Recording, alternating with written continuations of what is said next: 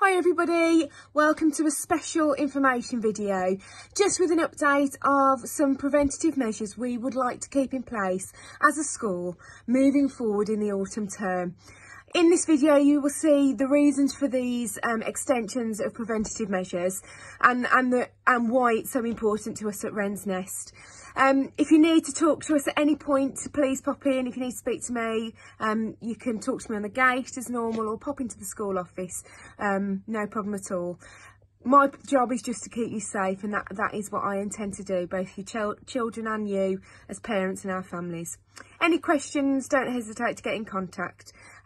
Please listen carefully to the slides, and as always, if you know somebody that doesn't access Parent Hub or our website for this video detail, please pass it on to them. Take care. Now for an important update. The staggered start and finish times that have been in place since the beginning of our school year, from the beginning of September, has meant that as a school we have stayed healthy. Due to a steep rise in COVID cases in local schools and communities, from the advice from the local authority and with their support and with conversation with our governing body and myself as head teacher, the decision has been made to keep these preventative measures in place until the 22nd of October. And as I've said, this has been supported by the local authority. So these times that you can see on this slide here will remain in place until the 22nd of October. I can't thank you enough for your ongoing support with this. I know for some of you, you found it a little bit difficult with having the different children in different year groups and at different times. But all I can say is thank you.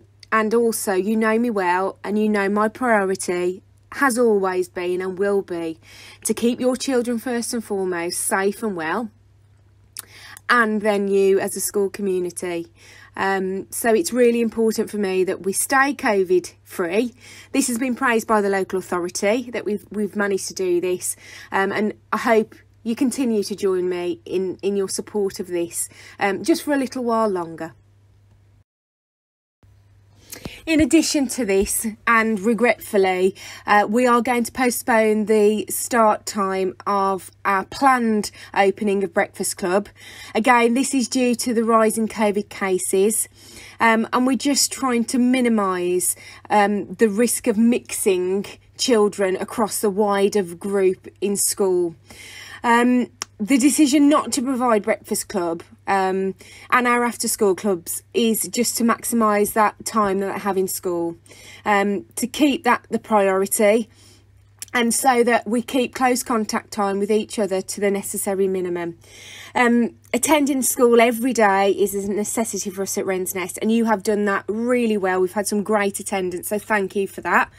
And again, thank you for your support with this. I know it's not ideal and it is with regret, but again, I am only doing this at this time with the support of the governors and the local authority so that I can keep everyone safe and keep children in school. So I really do hope this provision can return after October half term, but there is a delay on our planned opening of this on the 4th of October.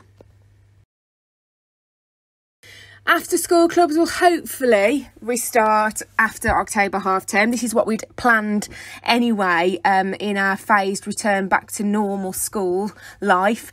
We're currently in the process of reviewing the after school club provisions that we offer, just to make sure I can capture the real interest of the children. The plan remains for you as parents and families to be notified of the range of clubs on offer during this half term, so that these places can be allocated to children for their club choices, should they be able to start after October half term. I am hoping that this can happen, and we plan to still get that notification of those clubs out to you this half term. This is a copy of the letter that has been sent home with your child today. It just keeps you updated in terms of this video information, just so you've got a hard copy of the information. If you need an additional copy of this letter, it is available on our website, or if you'd like another one, please ask in the school office, and we will provide you with one. But it is on the school website, and again, as I've said, it just details these slides that I've been through with you, but also just gives you a little bit more information as to our reasons to keep keep these preventative measures in place a little bit longer. As always, please don't hesitate to contact us should you have any questions or queries.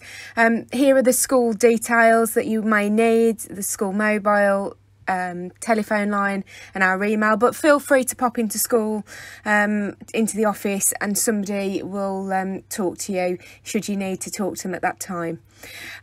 Take care of yourselves. Again, thank you for supporting me with this. I do really appreciate it, and hopefully we can continue to stay a safe and COVID-free school, maximising children's learning. Take care, everyone.